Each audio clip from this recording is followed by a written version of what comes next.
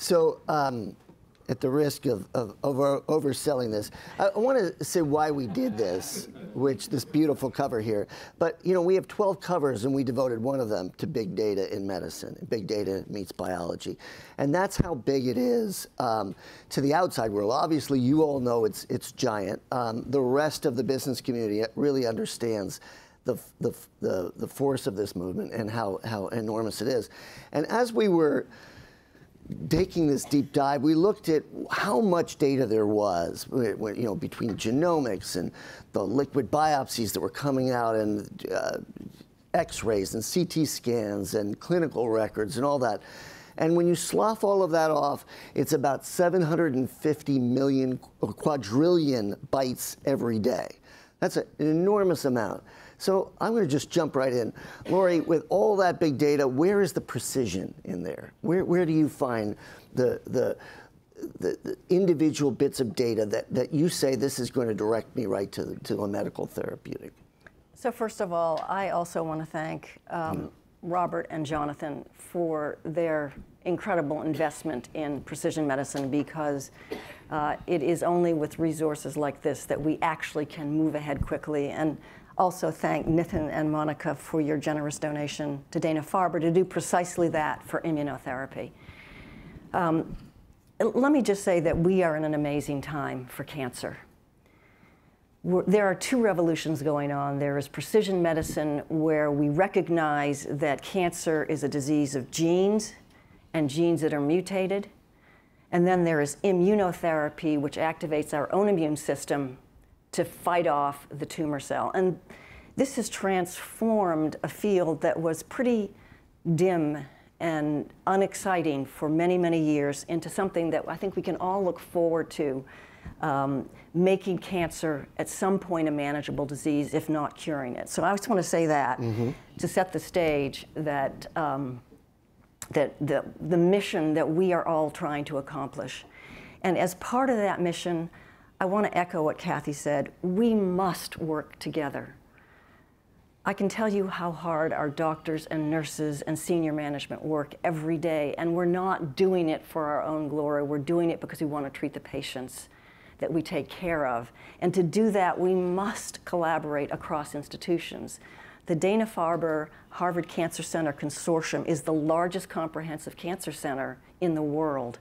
And we are just so blessed to have Mass General, Harvard Medical School, Harvard School of Public Health, Beth Israel, Brigham and Women's Hospital, Boston Children's Hospital, and Dana-Farber all working together and sharing data. So to your point, how do we make sense of all these data?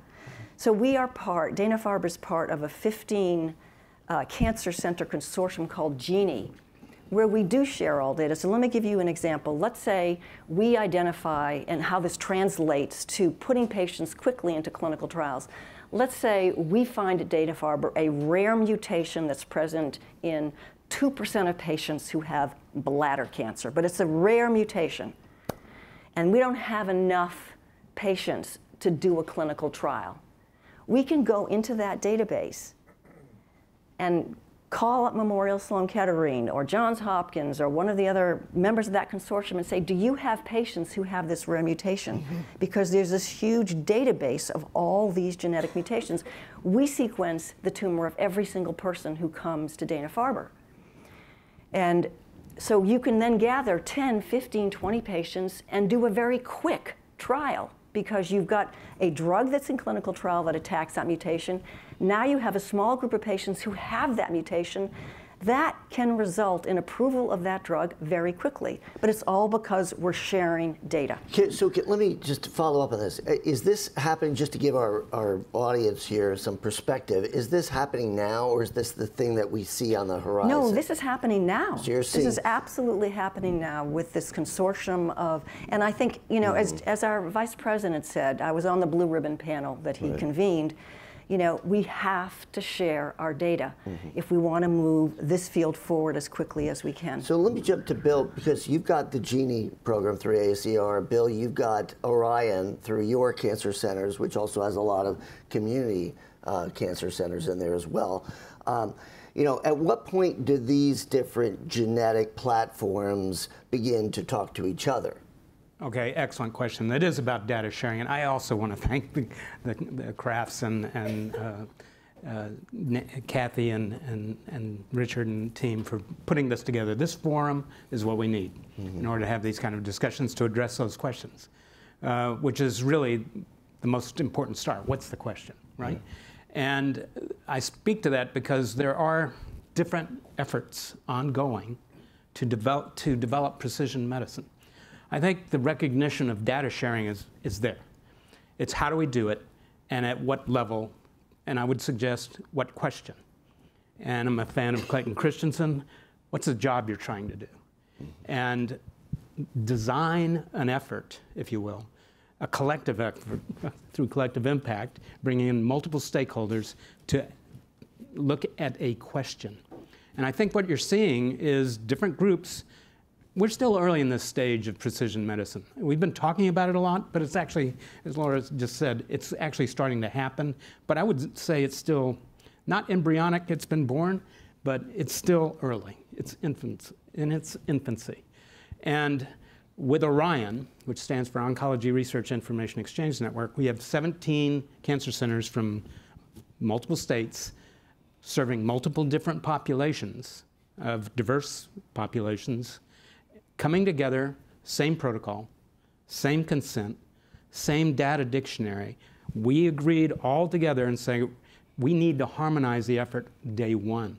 Otherwise, when you start trying to compare data that's gathered in different ways with different data elements, and you're talking about different languages. So I think as we start this effort, it's probably a good thing we have multiple efforts, because what we are going to do is learn. The importance is, as we develop these different efforts, hopefully based on what job you're trying to do, is that there is a convergence of network of networks. So the agreement, and this is what this platform should be addressing, how do we converge? How do we address a question that needs convergence? And it's beginning to happen between Jeannie and Orion. We agreed that we would work with Morehouse College of Medicine to assist them in building the infrastructure for genomic precision medicine in predominantly African American individuals. So, but it took Jeannie and Orion to come together to say, this is what we're going to do, and we're going to share the data generated by helping Morehouse build their system. So ultimately the aim is to find either telltale mutations or biomarkers that can guide therapy. That's right. But it's people like you, Tony, that actually are developing drugs that are going to be using those markers to help inform smarter, more targeted treatments. So when you were working at Onyx, you developed a couple of big drugs, important for myeloma in particular. Are you now refocused in the way you do your job? Are you actually thinking in terms of precision medicine when you start to develop a drug? So the answer is absolutely. So first, Robert, my good friend, and Jonathan, thank you guys for hosting. And okay, now I'm the only one who hasn't thanked Robert. Okay, so thank you. Well, I wasn't going to be that guy, so. All right, okay. We're pals. Okay. I think they're tired of being. Are you tired of being thanked? So that was a good morning and hello. But it's a team, as Robert said. The answer is absolutely, and for a variety of reasons. So let's just take the last week of my life. I've been in 3 separate conversations on this very topic with the FDA, with the NIH, and obviously within Yumanity, the company which isn't focused on cancer therapeutics, but Alzheimer's, Parkinson's, and ALS, where there's a separate conversation about precision medicine that we have to have. That all follows my involvement with CRISPR Therapeutics as well, where this is a vibrant conversation. The really interesting notion here is that each one of those conversations approached this from a very different vantage point. And everyone's casting about and scratching at the same thing. So the beauty of this initiative is to look at the interdisciplinary approach that we need to try to address these problems. What's happening in industry right now is probably unprecedented, mostly because this is, if you will, the platinum age of science. We've got tools we've never had before, we've got insights we've never had before, but we don't have the complete understanding of what we're learning on a biological basis with the expression of the disease. So the simple distinction between the genotype and the phenotype, because we understand exactly what the genome is telling us should happen, but it doesn't always happen. Same is true in Alzheimer's. You can have plaque in your brain, but never develop the disease. How does that happen? So the answer probably lies in further elucidation of the relationship between the clinical picture and the genome. And this is what we're trying to unlock at every turn. Mm-hmm. Now, I mean, we keep collecting more and more. So we're not only collecting genomic information, but now you're doing immune profiling on pretty much everybody, yes. right? Yes. I mean, and so we're collecting more and more. And I was thinking about Richard Hammermesh's comment before to me about the old story of the guy who loses his keys and he looks under the street lamp. And they say, well, why are you looking for it there? Well, that's where the light is. And you know, it's an old joke, but it's very telling in the sense, are we just collecting more and more information because that's what we can measure, or do we actually have a game plan to narrow this down? Yeah. So this is where machine learning, I think, comes in, because you have to connect, as Tony said, the genotype, all those genomic data and all those immunoprofiling data of the immune system, together with the patient's chart, with the patient's symptoms. Now, you know, AI is exploding. It's still early stages, but can you imagine how much we could learn if we could take the pathology of a patient, digitize it, let the machine figure out what are the 20 or so characteristics, merge that with the imaging data, all the X-ray and MRI data, with the actual patient's chart. Did Mrs. Jones respond to immunotherapy and Mrs. Smith didn't respond? Why is that? What's different about their immune systems? Okay, so we do all the immunoprofiling, all the genomic profiling, we interrogate the patient's chart, we have the pathology, we have the imaging, we put it all together and have somebody who's smarter than we are, the computer, learn it, because they can, the machine can figure out many, many more variables and put them all together than a human brain can do. And that is the ultimate goal, right? So we want to be able to predict ahead of time which drugs any given patient should be on, right? We should be able to take all that data and say, all right, Mrs. Smith, you should be on drug A, C, and F, but Mrs. Jones, those drugs aren't going to work for you, or if they work for you, you're going to have terrible autoimmune side effects, as you alluded to, Kathy.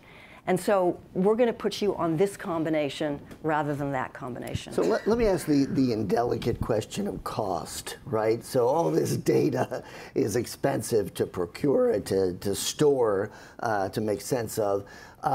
You know, in the past, a lot of the process of determining which drugs were going to be effective, where the risks were, where the potential side effects were, fell on the shoulders of the drug companies that were making it, we're going to see a profit out of this.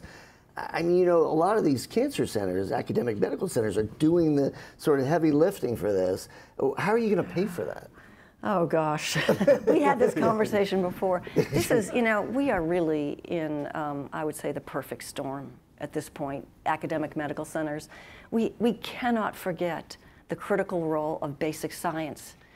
If Gordon Freeman at Dana-Farber had not discovered the PD-L1 gene, we would not have all of the immunotherapeutics that are currently on the market, because they're directed against that PD-1 gene, and that was just basic science.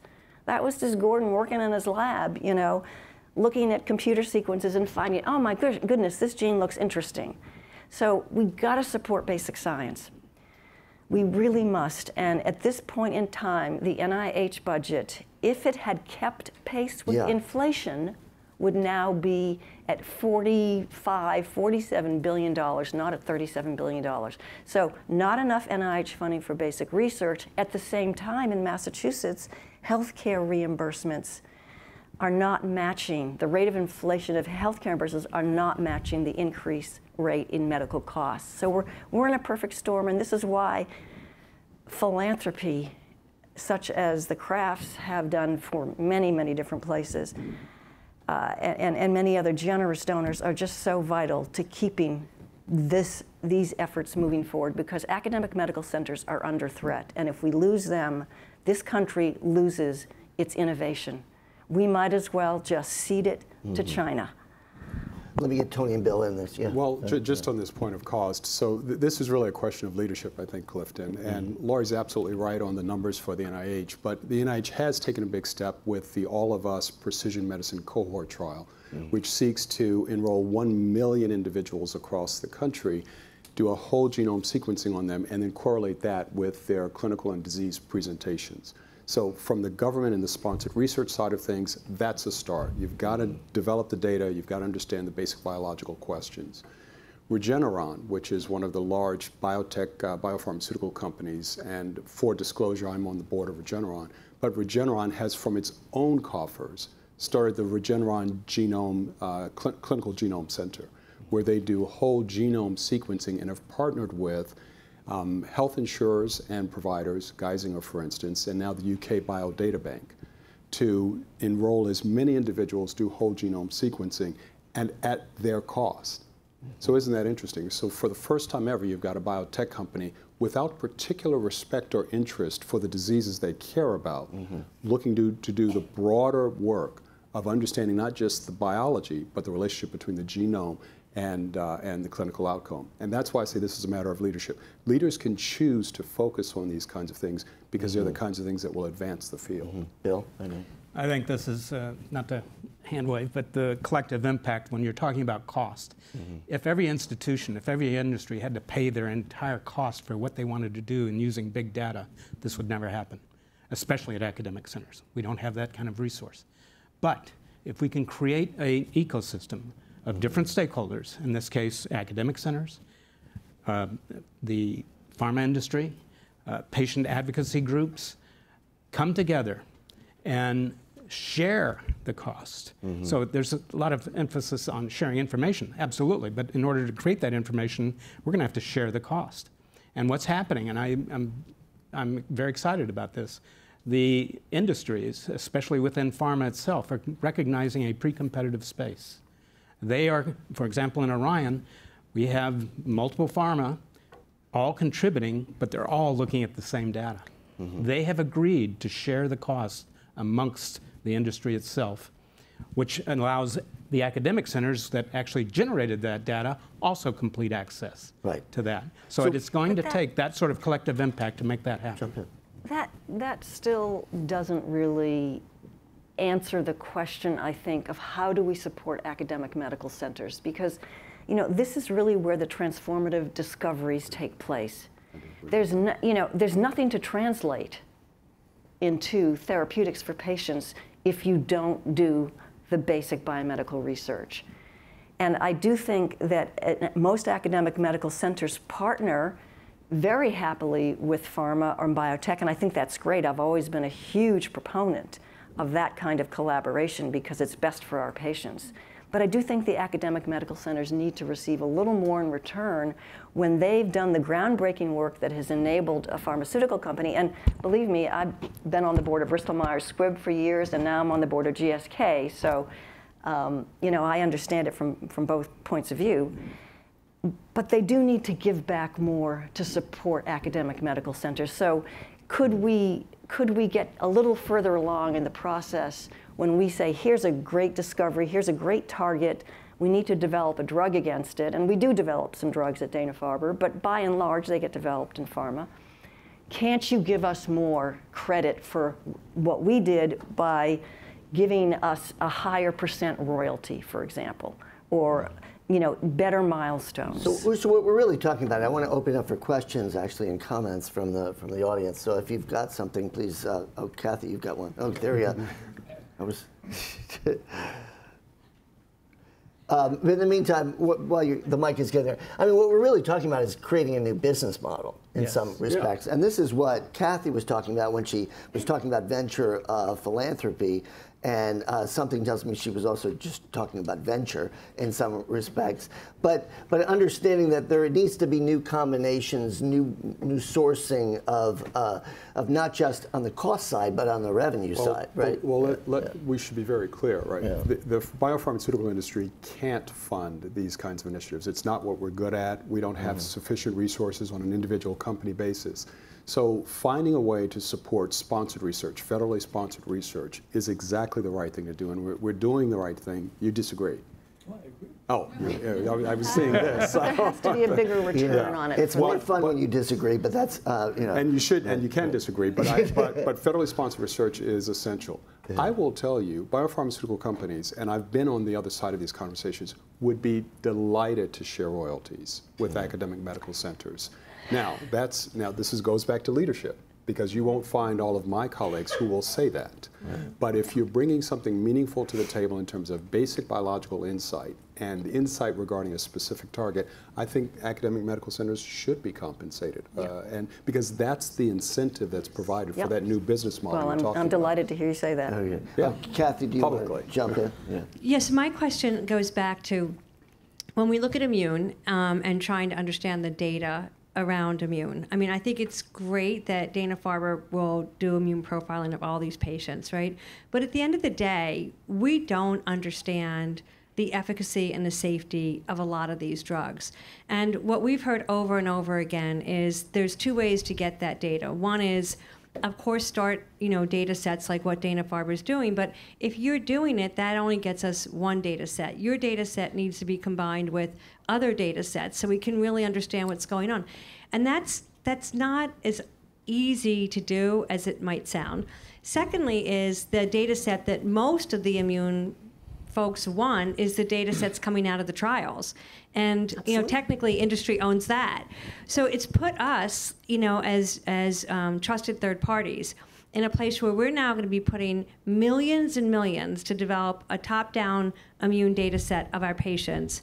And then we now have to start doing the trials ourselves. And there's a number of groups doing this where we hold the IND and we pay for it so we can get the data. The question to me is, there has got to be a pre-competitive space in here around the safety and efficacy of, name it, CAR T or whatever it would be. And I know that sounds easy to do. I can promise you, I think it's something that we could do up here. Like, I think the people in this room are collaborators and willing to find that sweet spot of where we can come together for a pre-competitive consortium. But it's not going to be easy. So this is really a great point, Kathy, and we're trying to do this at Dana-Farber. So the Dana-Farber Harvard Cancer Center Consortium does over 1,000 clinical trials, and over a third of them are phase 1, the early phase in that pre-competitive space, right? And some of those are investigator-initiated. We would like more of those trials to be funded by venture philanthropy or philanthropy, so that we could do the IND, right? And so that, we always, in any case, analyze those tissue samples from patients, because that's really what you want to do, right? You put a patient on a drug, you've done all the profiling I talked about a few minutes ago, so you've got a huge collection of data, put them on the drug, and then you take another biopsy and do the same thing. And that's where you learn who needs to go on what drug. But I totally agree with you. We want to keep in the academic institutions more phase 1A and phase 1B clinical trials. And share those data. Share those data. But we say that, but it's not that easy. And then I think you also, the data's not standardized. Everybody's using a different assay. Yeah. So Dana-Farber has one assay, UPenn has another assay. So somebody has to, and this may end up being us, somebody has to say, you know what, and it could be NCI too, we will only fund, somebody's got to put a stake in the ground and say, we're going to go look at immune this way. These are the tests we're going to do. This is the assay we're going to use. Otherwise, we end up with endless data sets that we can't do as much with because they're not structured. So can't a leader come in and say, it's not just Dana-Farber. It's not. It's Dana-Farber and UPenn and MD Anderson and a few others that really care about the space. We share our data. I know it's not, but it's not that easy. I wish I could say that we could all go look at that data set. I look at a pre-competitive space as people agreeing on what question we're trying to answer, what data we need for that, and bring the academic centers, the patient groups, whoever together in a philanthropist or a foundation who's willing to fund it, and see if we could put it together that way. And then it becomes a data set that everybody can use. I'm completely open to good, let's do any. So let me ask you, Bill, and then I want you to jump in here. But when we think about the technology outside of this space that we deal with every day, the internet, we think, okay, we take it for granted. It's this common set of protocols, TCP/IP, the common languages, common rules. Not a lot of rules, but gets everybody on the same on-ramp. Bill, could we imagine? Can we get that with this in a structured data sense with all of the stuff that we're collecting now? Yeah, I think the answer is yes, and I'm going to emphasize Kathy's point. But it does take, this is as much an experiment in sociology as it is in science. Yeah. And at least with Orion, there were 17 cancer centers, all fabulous centers, all agreed, we agreed day one, harmonize the effort. So that the data dictionary is the same across 17 centers, all enrolling patients in one protocol, which now has over 200,000 patients in it, and agreeing to a single platform for such things as whole exome sequencing and RNA-seq. Single platform. Now, 17 centers contributing their various patients of a wide variety of ethnicity, et cetera, on the same platform. And the so it can be done. Can do this too. Yes. You're saying that's what's amazing. And we do that in our satellites. So this is amazing. Yeah. So I want to jump in, Tony, but we've got a comment there. But one question. I mean, Robert and Jonathan funded this effort, and the key word here is accelerator. So we don't have that much time, and I would love to get one thought where we can accelerate this precision medicine effort from each of you. So let me begin with Tony, since you haven't. So I think there are two approaches to consider. One would be a more traditional approach, which is where we take one disease and we knit the various pieces together, which are the biology, the genotype, the phenotype, the expression for data collection, data analysis, and really learn as much, go as deep as we can on one disease. Would you be okay if that's baldness or no? All right. That's actually a good place to start. So that's one. The other would actually be which was interesting in Kathy's introduction, going across a number of diseases, pick one element. So whether it's data standardization and data collection, I don't think we can do everything across all diseases. I think we've got to focus if this is going to be successful. I've been in this conversation about pharmacogenomics, for those of you who remember that term, since 1997. So that's 21 years ago, and we haven't made the kind of progress. So focus is going to be essential. Yeah. Laurie? Well, I'm going to hearken back to the quote from Robert, which I don't remember exactly, but the Patriots win not because there's an individual star, but because it's a team. And if we keep that foremost in our minds and concentrate on collaboration and finding a treatment for cancer, and that is our goal, that is our mission, I think, to the sociology point of view, this will work out. Bill? I'm going to use Tony's term. I think we're in the platinum age primarily in basic science, because we are at the threshold now of using in silico analysis to do what would take years to synthesize, to study doing one experiment. Now we can look at experiments in silico. And the amount of discovery is accelerating, and the key word is accelerating. It will occur through in silico analysis. We need, though, in the medical sciences, we're the worst at this, of creating networks that does harmonize the approach. But we need to learn from the physicists and the mathematicians that create networks readily. Everything they do is team science. And they can make in silico design or an analysis. For example, they use it as pattern recognition for event prediction. Pattern analysis for event prediction. That's what we're trying to do. There are other sciences that are doing this on a daily basis. We need to learn from them.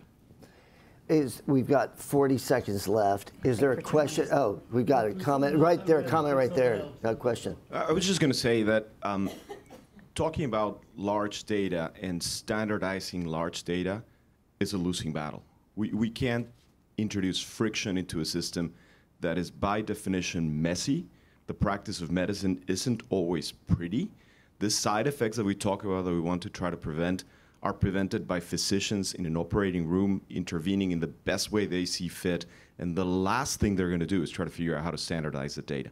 What we got to look at is we have to think outside our little box that we have set in. Forget about standardizing clinical trials and having the same clinical trial run across everything. We got to get out of our little box and go into the Russian hackers that hacked into Facebook and figure out how they did it. Because they standardized all that data, made it usable, figured out how to target people, and we gotta just break this molds that we have introduced ourselves. Friction is not going to help us. What's going to help us is bringing technologies from outside our field and to try to put, the artificial intelligence needed to have a computer standardize the data after the fact.